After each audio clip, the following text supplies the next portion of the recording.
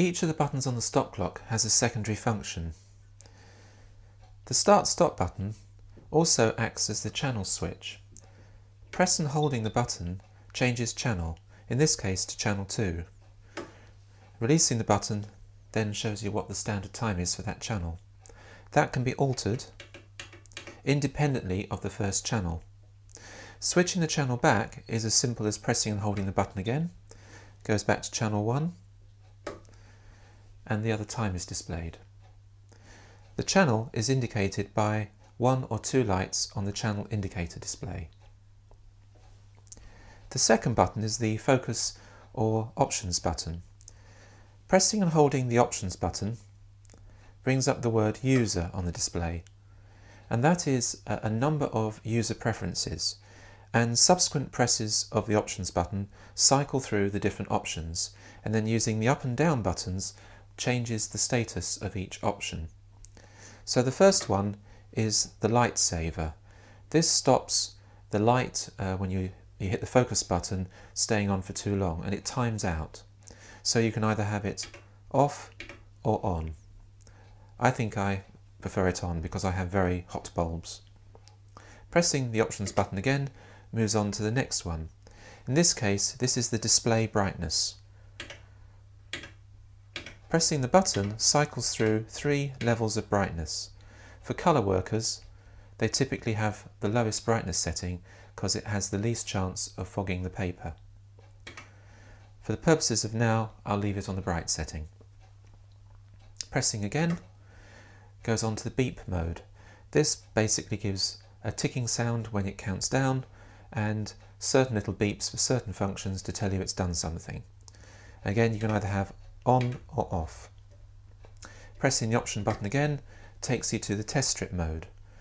There are 2 test strip modes, either incremental or separate. With incremental test strips, the base exposure is made and then subsequent parts of the print are covered up as parts of the test strip are further exposed.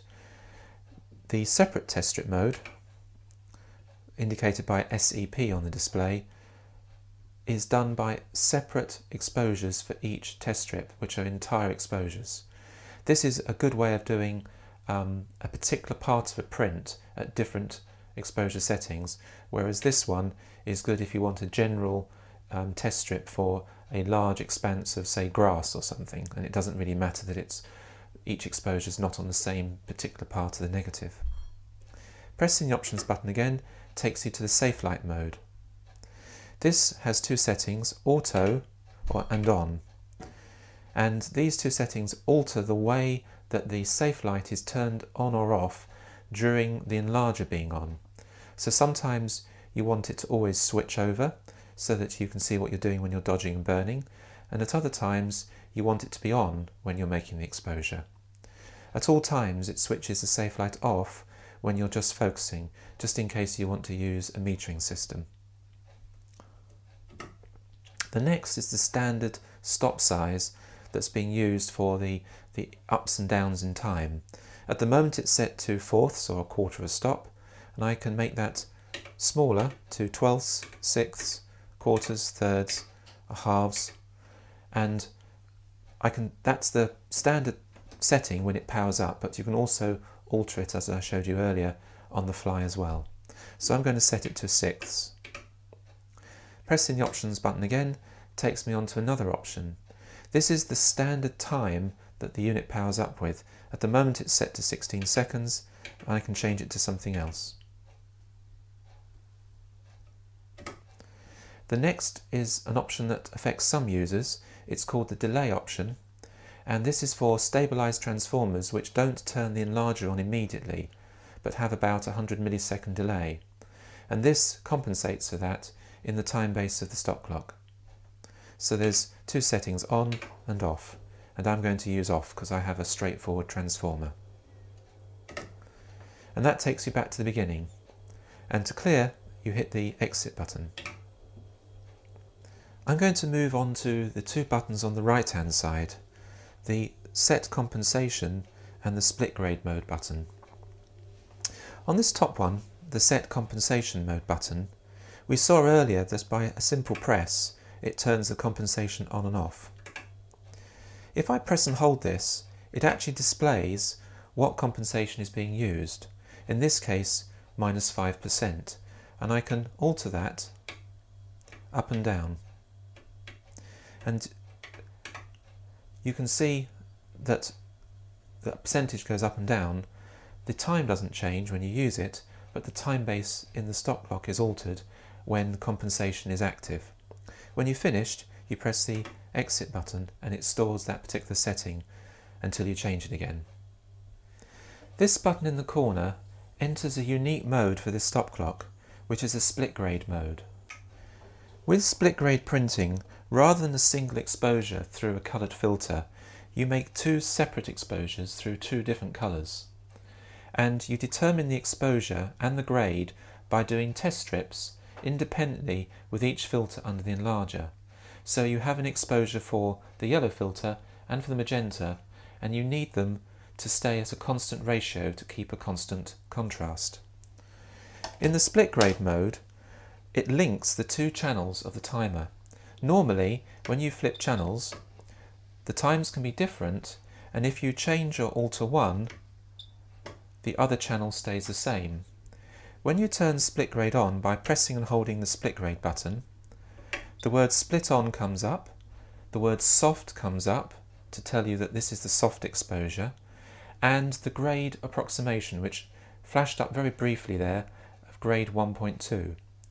And one channel has 16 seconds of the yellow filter, and the other channel now has 8.98 seconds.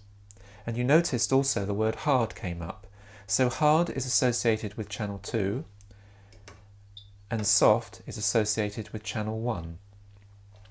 And if you alter the time of one channel, and you flip channels, the other channel changes with it. So the ratio of the times stays the same, and the contrast of the result stays the same if you make the exposure through two separate print functions through the two different colour filters. So it sounds like a lot of faff, but it can be used to great creative advantage, because during either the soft or the hard exposure you can shade parts of the print and create local contrast changes with great ease. And this is explained in great detail in my book Way Beyond Monochrome, and there's an extract of that on the website. So to cancel this mode, which has been indicated by the word split up there, a long press and hold of the button again, it says split off, and it returns to normal operation. And now the two channels are independent. To the left of these two buttons are the up and down buttons, and as we've seen, pressing both together allows you to change the step size. And holding each of these buttons will just simply cycle through settings, either when it's setting the step size or just altering the exposure. You can just hold the button down.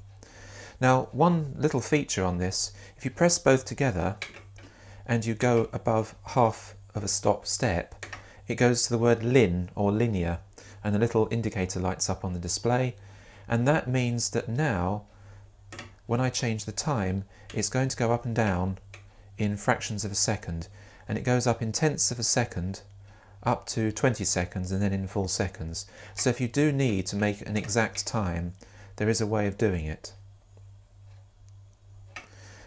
But this is an f-stop timer, and it's preferred to use f-stop timing for test strips, so this is really only used for special cases. Pressing both together, bring it back to a sixth of a stop, and will now take me to standard f-stop times. Lastly, there are two buttons in the middle which are used for programming and clearing programs. A simple press of the store button enters the programming mode. It quickly tells you what step size is being used and tells you that you're in programming mode with the step number and an indicator at the top. This first step will be the first of the burn-in exposures, and you alter it with single presses of the up and down buttons. So if I press this and hold this, it says C for compensation and 2 jumps because we're on sixths of a stop. and this is the number of steps in twelfths of a stop. So obviously a sixth is 2/12. Pressing a second time tells me it's 4, and when I release the button it tells me the time that's going to be used, 4.16 seconds. And that's on top of the base time that was on the display when we entered the program function.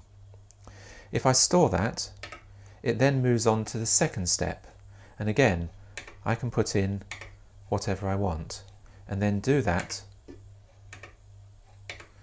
until I've completed the number of steps and program sequences that I need. Now, as soon as I leave one at 0, when the sequence plays back, when it comes across the first step that's 0, it treats that as the end of the sequence. To exit that programming mode, I press the exit button. And if I want to clear the program, then I'd press the exit clear button again. At the moment you can see that a program is active because it shows step 0. So briefly, if I had this particular sequence, I can press the start stop button and it will print the base exposure. So whilst that's doing that, it shows step 0 and it counts down in time. When it gets to the end of that sequence, it will then work out what the next exposure is, which was 4.16 seconds. So I press the start stop button again and it prints the 4.16 seconds, and so on. If I want to stop that, I can just press the clear button. If I reduce the base exposure, something clever happens. When I press start stop, it does the base exposure at 10 seconds. And when it gets to the end of the sequence, if I just wait a few seconds, the step size has also reduced.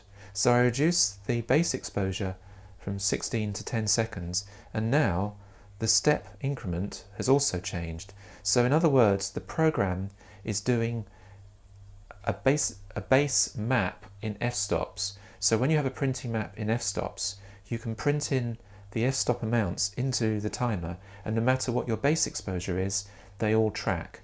And that's a very powerful tool. If I want to stop the program, I press the exit button, and if I want to clear the program, I press the exit button a second time when step 0 is being displayed.